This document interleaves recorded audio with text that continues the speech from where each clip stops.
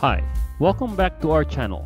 Today I'm gonna walk you through the process of editing your video using the Filmora 9. What I like about this editing software is its lifetime subscription. Unlike the other softwares where you have to pay a regular monthly or yearly fee, which can get a bit expensive after a while. Now, let's get you started. The first two things that you need to focus on would be these two icons right here, your media and your audio. You can add your photos or videos by clicking this arrow right here, or clicking this import button, then selecting your media files. Before you add your videos, just have a quick look at this red slider right here. This would be your guide when you add your effects, your audio, or your media files. Whether it be audio, video, or effects, there are two ways to add them to your storyline. One is to click this plus button right here, or you can just drag your media to the storyline itself. I personally prefer this step as you have more control on where to position your media in your storyline. What's even better is you can stack multiple videos on top of each other. Whichever video or effect that's on top would have the priority of being seen in the display. I will make another tutorial about video overlays, but for now let's just keep it simple. As you can see here, the video on the topmost of the storyline is the one being shown, and as soon as it ends, the bottom one takes over. And if you notice, the videos that I imported already have audios attached to them.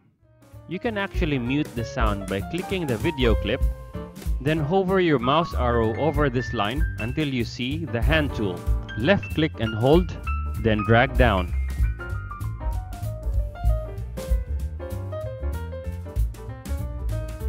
For now, let's just focus on one video.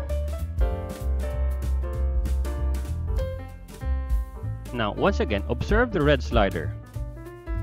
Wherever the red slider is, that would be the part of your video clip being shown on the display screen. Now that you have your video, it's time to add your music. Now go ahead and click the audio icon. And as you can see, there is already preloaded music and sound effects. But you can upload your own. Just scroll down to the bottom, click Import Music. You can see here all the music media and sound effects that I previously used. So if you want to upload a new one, just click Import, then choose your file. It should show up on the bottom. Now you're ready to use your music. To add it to the storyline, the process is the same as what we did with the videos. Only this time you drag it to the bottom part.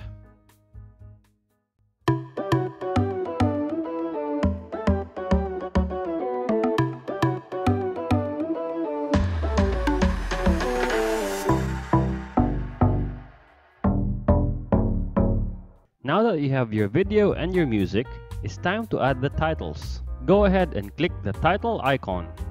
There are so many to choose from, so you just have to take your pick. Remember, whichever effect or video is on top will take priority. Otherwise, your effect might just be hidden at the back of your videos. So go ahead and drag your desired effect to your storyline. So you now have a title that you can edit. Just double-click the text on your template, and the option to edit your effect will appear on the upper left portion of your screen. You can also do the same by simply clicking the effect on your storyline. Now you can edit your text. With this tool, you can edit how your title looks like and how it moves. There are so many combinations that you can mix and match and play with.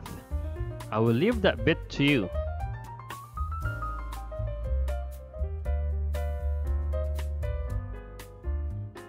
Now let's see what we have so far.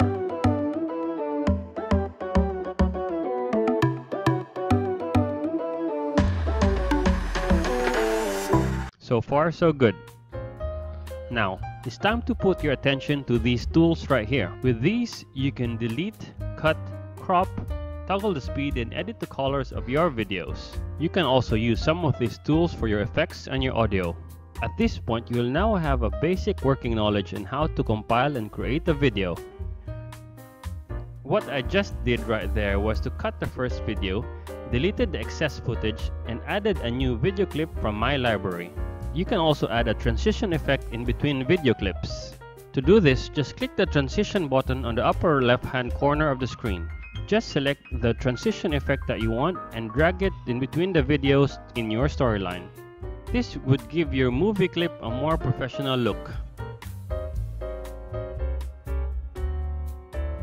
Now, there are two other options that you can add to your video to make it more interesting. Just beside your transition button is your effects and elements. The effects will make your videos look like this. And the elements will add moving characters to your videos such as emoticons, explosions, fire, and other cool stuff. Lastly, you can also have a split screen effect by using this tool right here. Once you're happy with your video compilations, then go ahead and click Export. You can change your file name here. This will be your file destination. You can change the formats here, and when you're ready, just click Export. This will be the next screen that you will see. At this point, all you need to do is wait for the video to finish rendering. And after that, you now have your finished product, your very own video.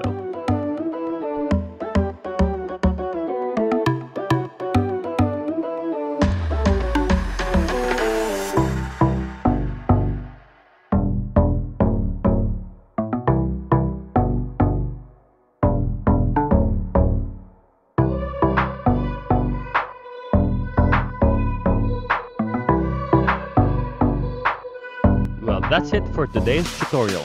Don't forget to like, comment, and subscribe. See you in the next episode.